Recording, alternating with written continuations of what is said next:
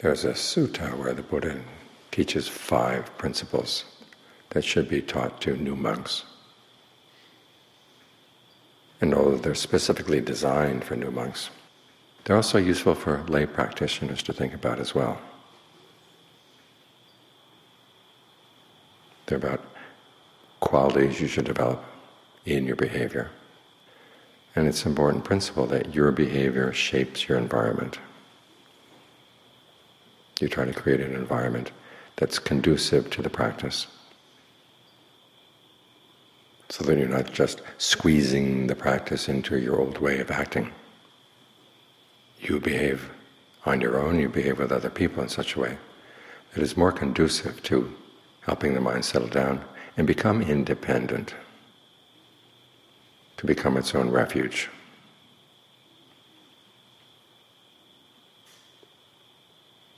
The first principle is being virtuous. For the monks, of course, this means being strict in the patimokkha and all the other rules that they're supposed to follow.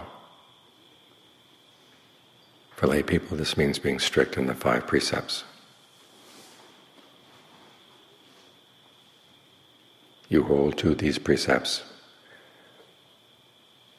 And as the Buddha says, for the monks, they hold to their precepts and are willing to die rather than break them. Think about that. For the Buddha, it was that important. You see this theme again and again in the teachings, that if you really want to know the Dhamma, you have to be a virtuous person. I mean, there are people who can know about the Dhamma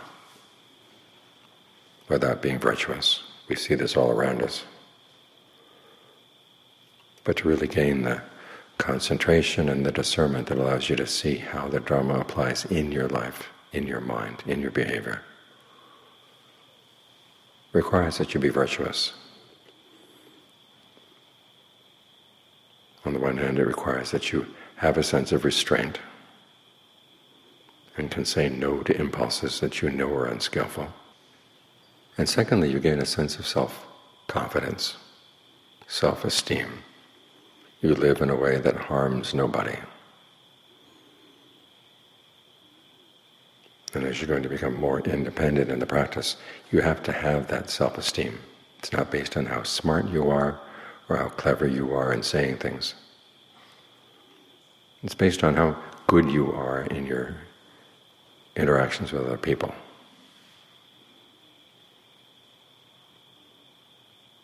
And of course, as you follow the precepts, you follow that it makes life a lot easier. Take the precept on telling the truth. If you always tell the truth, then you don't have to worry about, well, which lie did you tell to which person?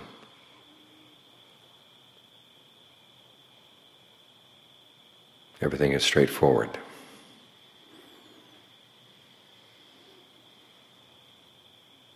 And as you're truthful, you find that people tend to be more truthful with you. If you lie to other people and they can detect the fact that you're lying, they're not going to see any reason to be truthful with you.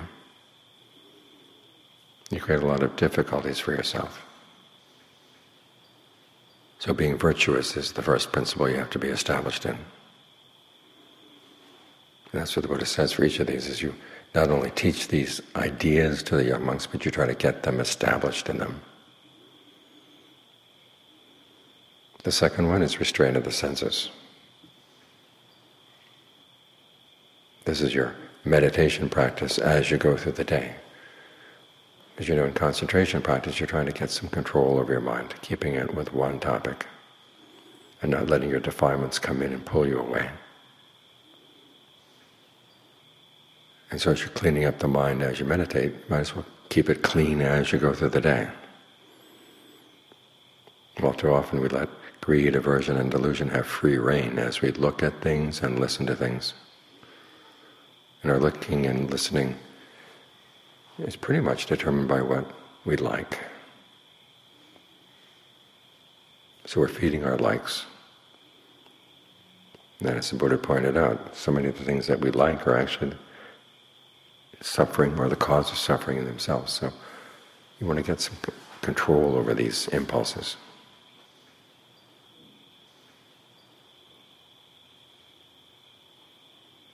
In particular, they say, if you notice that certain details of what you're looking at or listening to tend to provoke greed, aversion, delusion, either don't focus on those details or else learn how to look at them in a different way. And the instructions for the new monks, the preceptor is supposed to teach them the 5 topics for meditation, which are basically the first 5 of the 32 body parts in the contemplation of the body. These are the parts of the body that we see when we look at a person. Hair of the head, hair of the body, nails, teeth, skin.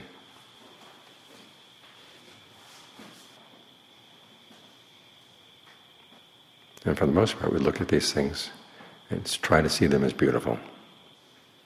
Notice that we make the effort to see them as beautiful, because it does require an effort.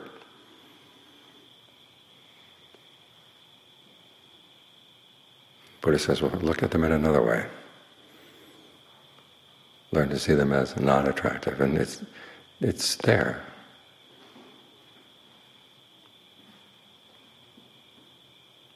If your hair falls out, hair falls off, you see it on the ground, well, it's dirty. You throw it away. And before it fell off, it was you.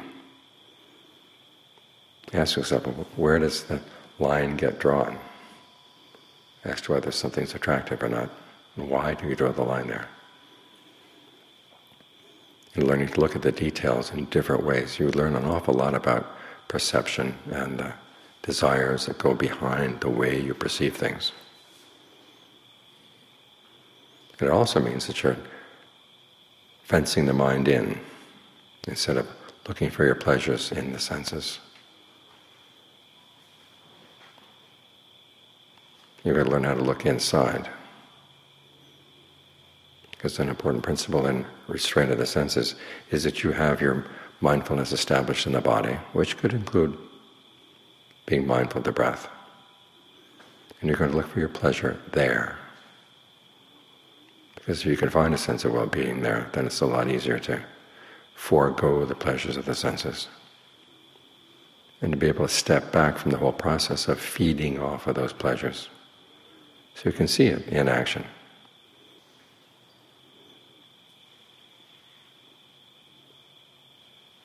It's like the difference when you're sitting in a movie theater. Either you could sit facing the screen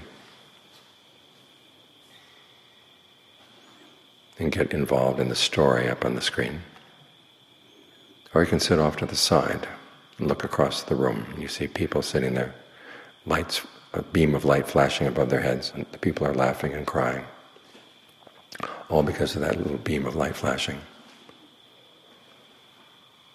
And so when you see the process as a process rather than getting involved in the effect that they're trying to create,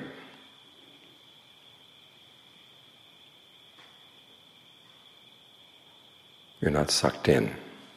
But if to not get sucked in means that you find this more interesting than getting sucked in, and all too often we're just so all too happy to get sucked into the pleasures of the senses.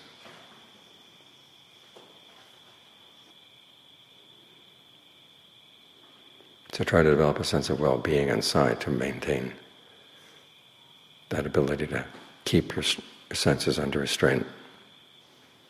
A similar principle applies to the third thing that you're supposed to be established in, and that's knowing some limits to your conversation. As lay people who don't practice, that's one of the ways that people find a lot of their pleasure in life, and also escape from looking clearly inside themselves. You just get involved in the network of ideas, emotions that go with conversation. It's a huge distraction. And for the new monks, it's a good way of, again, of learning to become more independent. Instead of depending on conversation to keep yourself distracted, you're trying to stay undistracted. So ask yourself those questions that the Buddha would have you ask when you're going to say something. 1, is it true? 2, is it beneficial? And 3, is it's the right time and place for that? And you'll find that a large part of your training is getting a sense of the right time and place. And to give you an idea of how strict this can be sometimes, there's that story Ajahn Fuang told me when he was staying in the forest with one other monk. And one morning they were going on alms round. And one of the people who put food in their bowls asked a question, and Ajahn Fuang's first thought was, well, that's a question you don't have to answer. But the other monk did answer the question. And then later that day, he had a bad case of diarrhea, and Ajahn Fuang connected the fact that the monk was not being strict with himself in his conversation, and this was the result. So that's how strict the forest tradition can be in this area. It's because sometimes there were devas in the forest who were enforcing things.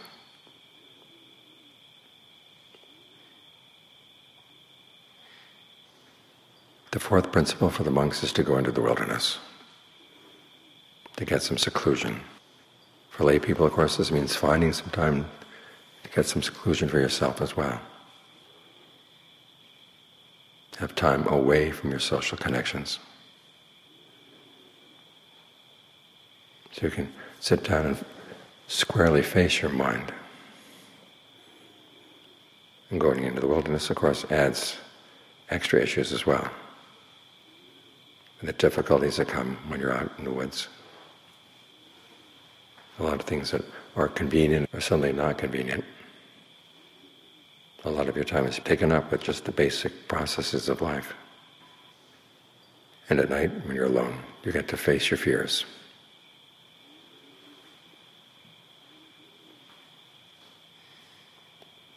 So based on your sense of self-confidence, based on your virtue and your restraint, you can start looking into your fears.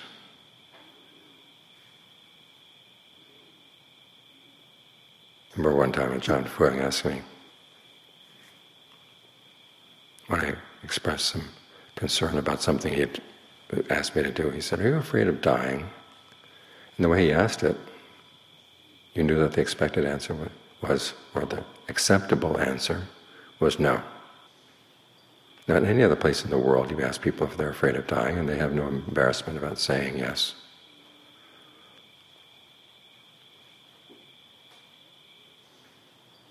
But when you're learning to face your fears, you want to be able to say no. I'm willing to put my life on the line to learn the Dharma.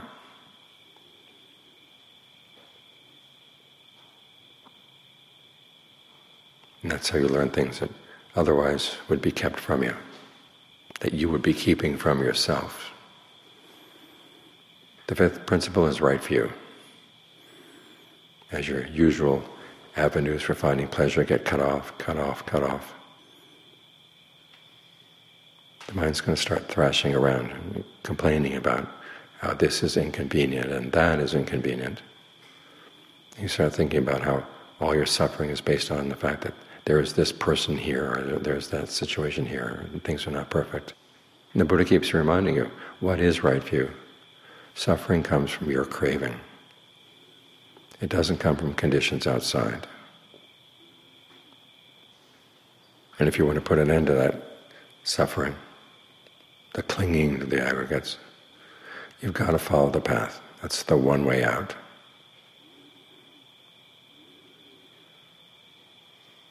So the Buddha is basically cutting off your normal ways of extending yourself to prop up your ideas about who you are, the kind of person you are, everything having to do with your self-image, and forcing you to look at the whole process of how you create your self-image to begin with, and to see how you're creating suffering because of that.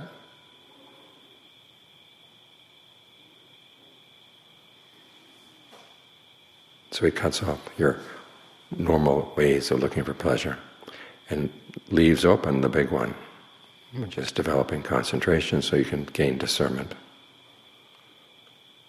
And so that right view can become more and more right as you apply it and learn the lessons that come when you actually try to live by it.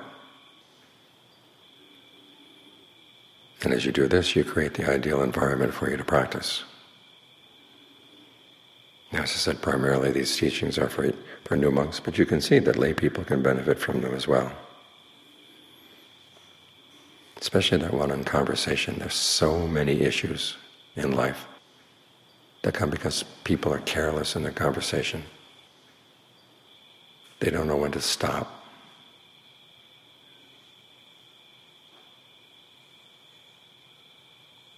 So that's a good principle to focus on. If something is not necessary, why say it? If silence is golden, you better make sure that your words are worth more than gold.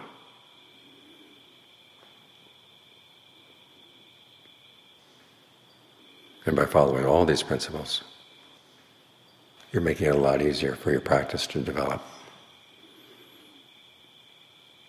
You're developing the right attitudes inside, and you're creating an environment outside that puts a squeeze on your old ways of looking for happiness. It opens wide the path that Buddha set out, the path that we tend to avoid because it's so unfamiliar.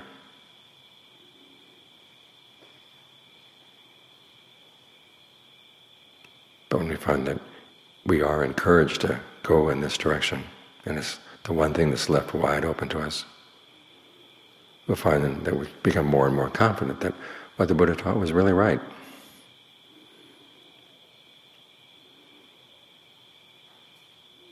We may say that we believe in what the Buddha taught, but when you finally have your experience of the deathless, you begin to realize there were parts of the mind that held back their ascent. So start right now chipping away at those parts, because they do get in the way. And it's these 5 principles that are your tool.